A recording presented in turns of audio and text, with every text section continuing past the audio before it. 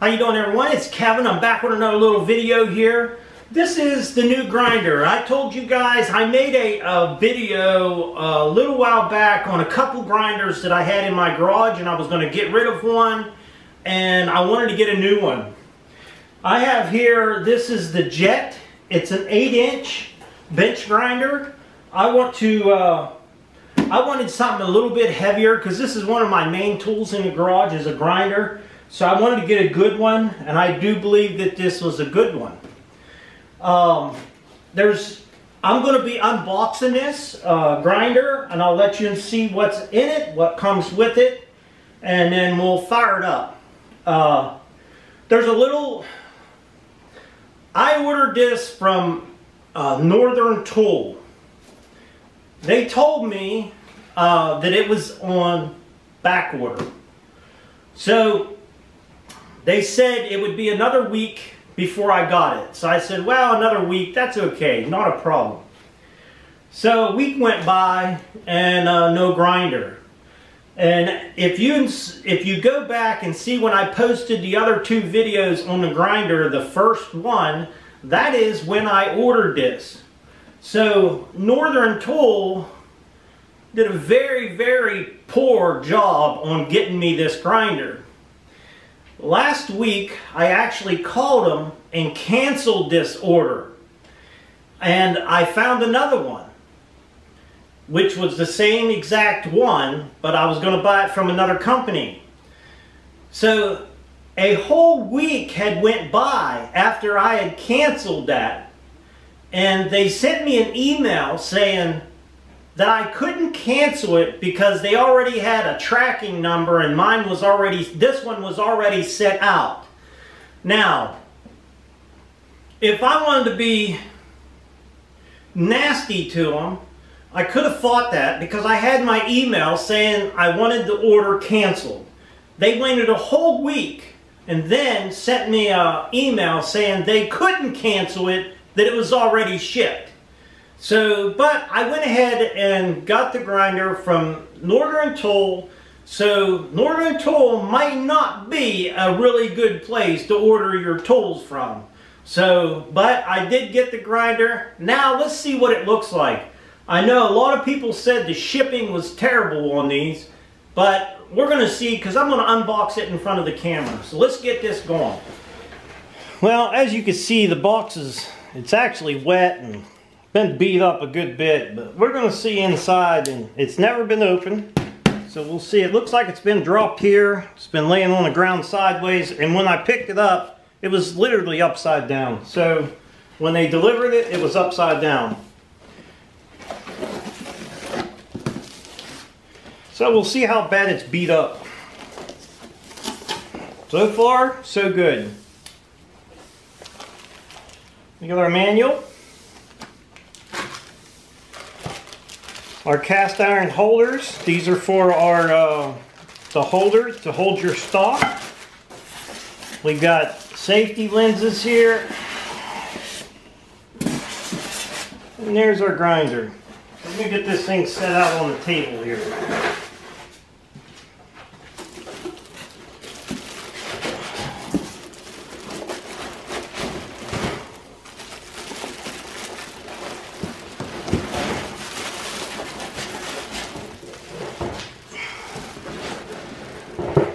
Get rid of the box. This grinder is very, very heavy.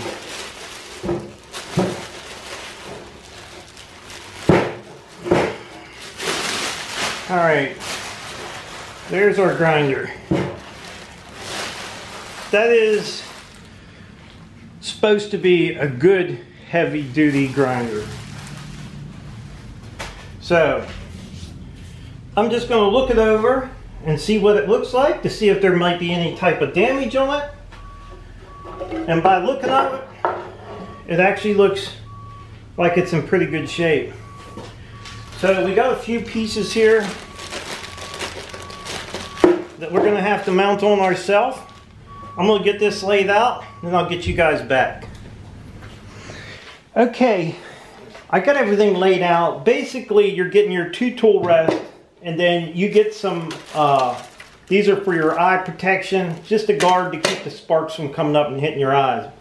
Honestly, you should have a set of safety glasses on anyhow. But we're going to go ahead and install these two guys.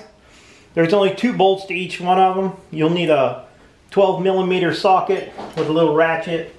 They're marked on them right and left, so you really can't make a mistake on them.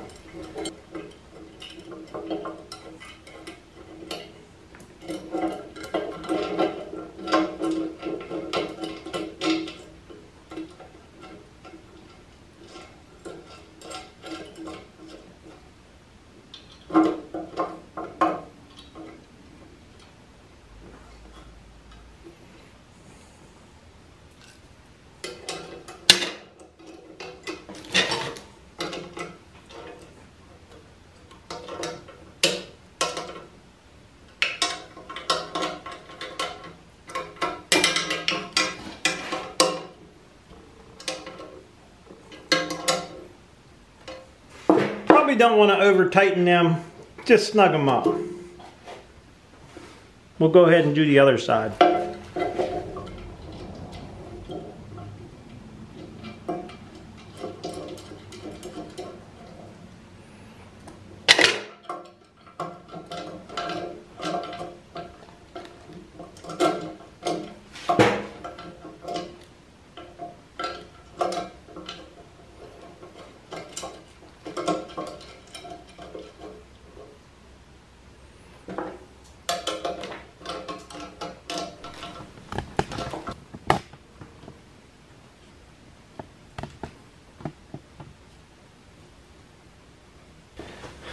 Okay, we got our rest on there, and now we're going to work on the little piece here that's for our little safety shield. Now, don't think this is a big deal because they have pretty good instructions for this, and each one of your pieces are marked with an L for the left or an R for the right. If you just go by the instructions right here in the book, you shouldn't have any problem putting this together. So on this, I'm going to need 1 lock washer and the Phillips head screw or bolt, and then 1 flat washer. Slide it on, and then put your big black piece here on your little, I call it a wing nut type thing. So we got that one done. We'll go ahead and do up the right one.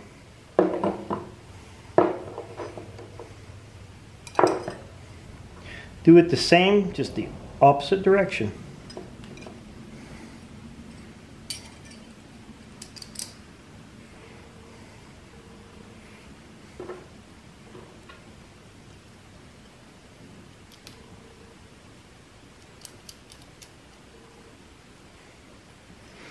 Okay, nothing to it.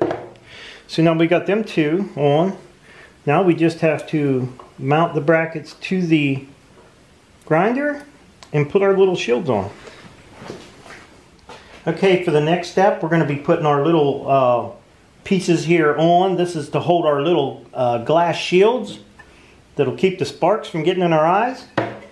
So you're going to need a 10mm socket. Go ahead and start your 2 bolts.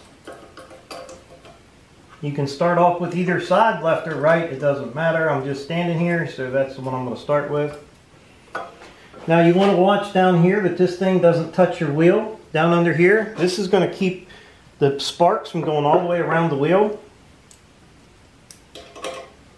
And then give it a snug.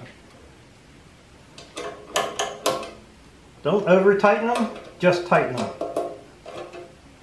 Okay, now we're going to put our little shield here on. You'll need a Phillips screwdriver for this part.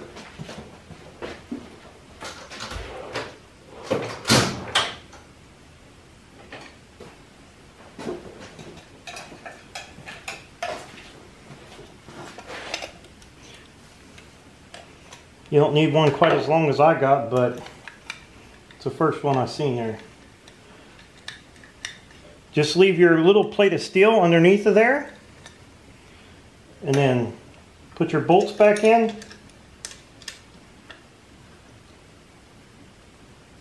And then we're going to get them snugged up.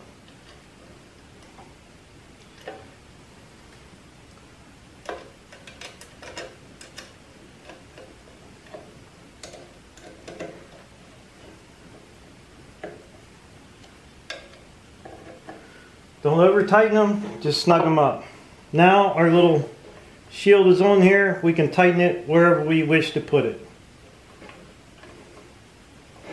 I'll go ahead and do the other side the same exact way. Okay, all the parts that we needed to assemble on this is now assembled. So what we're going to do now is we're not going to plug this into no extension cord. We're going to take this thing over there and make sure it's plugged into an outlet. This is a 1 horsepower motor. We do not want it put on an extension cord. I don't think it'd be good on it. So we're going to move it over to the counter and plug it in. Alright, the grinder is plugged in now. It's got a good, it's into a good outlet. So what we're going to do now is we're going to give it a try. This grinder came with a coarse wheel and it came from with a fine wheel on it. Let's see how it vibrates around on this table because it's not bolted down.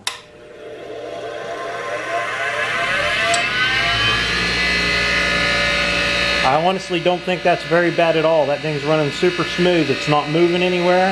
I feel a wee little bit of vibration. That's probably from the wheels. So we'll grind on a piece of metal.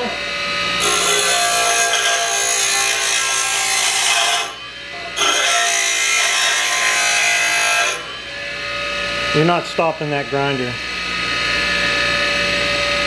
That thing will grind some metal. And nice and quiet. I love how quiet it is. A little bit of vibration there.